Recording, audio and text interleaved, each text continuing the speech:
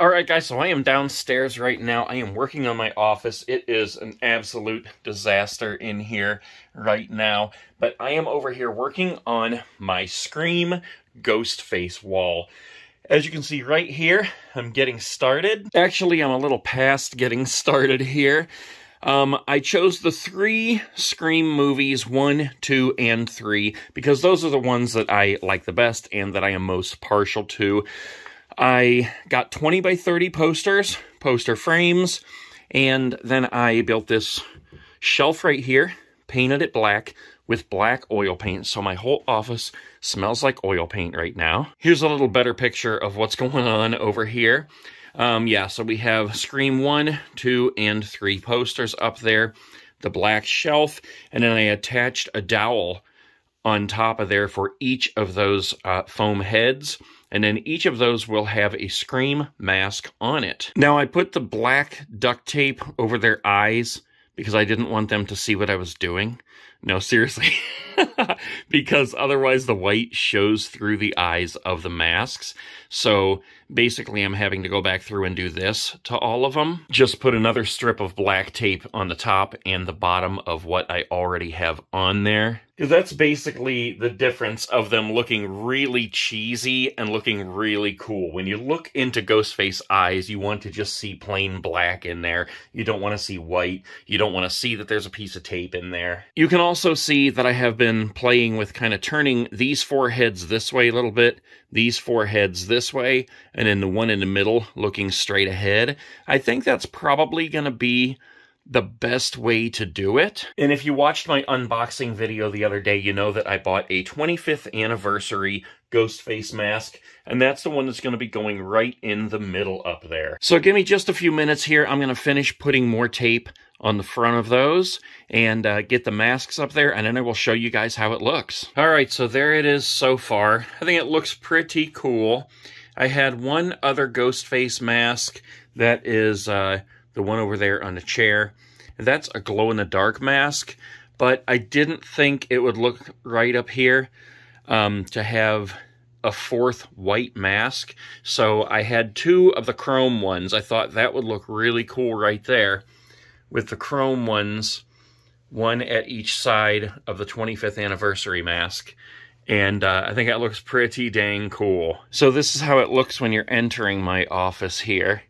And there's the whole setup on the wall. That's pretty cool. I think I like that pretty much. I got to figure out something, though, with the light to put a little bit more light on the faces. So what I think I might do is, we got the ceiling light up here.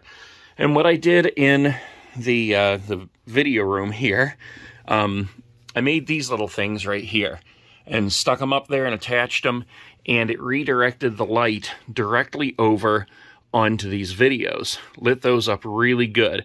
So I think that I will do the same with that light right there, because that is like dead smack in the middle of those masks. And if I just make one of those, it will redirect that light right on their faces. Now, as for these blank spaces between the movie posters, I'm definitely going to do something there. I have an idea. I do have this fake Buck 120, and I'm going to use that up there. I think I'm going to get a voice changer also to put up there. And, well, just hang out a minute. I'm going to do it, and then I'll come back and I'll show you. Okay, so I'm almost done with this part. Let me show you what I've done here. So I've been out here watching Scream 4, which surprisingly I like a lot more than I did the first couple times I saw it. But I made these 2 panels, and what I did was basically take some newspaper and I glued it onto cardboard with this stuff called Mod Podge. And then I printed out the articles that we've seen in the movies, and I glued those on there as well. And these will go between those posters. Then I can take the props like the knife and just whatever else I find, and I can attach them on like that. Okay, next day, I have ordered a voice changer. Couldn't get the white one, so I had to get the black one. The white one is what they had in the original movie. You can see Billy Loomis using it in those final scenes. I did get on eBay. I went to a store called Uncle Tom's Treasures or something like that. I can't remember. I'll put the link below if you guys want to check that out. But I was searching for a 90s cell phone, nearest first, and so I found this old Motorola. It looks sort of like Billy's cell phone that falls on the floor in the first movie when he crawls in Sydney's window right after the killer chases her, if I can talk.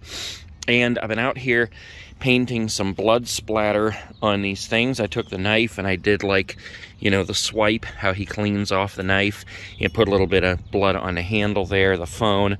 Then I splattered blood across these panels and did a little bit of like hand wiping and stuff like that. So I think it's coming along really awesome. I tried not to completely overdo it. I put a little splatter on the front of the phone. Otherwise, I had blood or red paint on my hand, and I just held the phone the way that you would hold a phone, as if the killer had a bloody hand when he was holding it. Same thing with the knife here. You can see on the handle how I didn't just totally overdo it, but it is as if there would have been blood on the hand holding the knife. But these are about dry now, so let's go ahead in. I'm gonna hang them on the wall, get these ready, and I'll show you guys how they look. Okay, I've got as much done as I am doing right now. I got a couple other things coming in the mail, but here's how it looks so far. We got Scream 3 on the TV over here. We have the Bubbles of Death going from Spirit Halloween. I got my little office area set up here with my desk, and here is the Scream wall so far. Check out how cool those panels look. I did what I was talking about with the light up here. I put this thing so that it would send all the light towards the masks. It's still kind of dark over there, but that's okay. If I turn the other lights on, it gets a little bit brighter, but look how cool that looks. We've got 9 masks up there. We've got Scream 1, 2, and 3 posters there. Like I said, the panels look totally awesome. Let me know what you guys think about those. We've got the 2 popcorn buckets from Cinemark there. We got our phone prop here. And there is the first panel. I think that turned out so awesome. Here's the second panel. And then there's our knife. And I ordered Billy's gun from the final scenes of Scream 1. As well as the voice changer. So we have those 2 props coming as well, and when they get here, I'll go ahead and put those up too. So let me know what you guys think in the comments below. I gotta paint that dark spot on the ceiling there. That drives me absolutely crazy. But that is so very cool right there.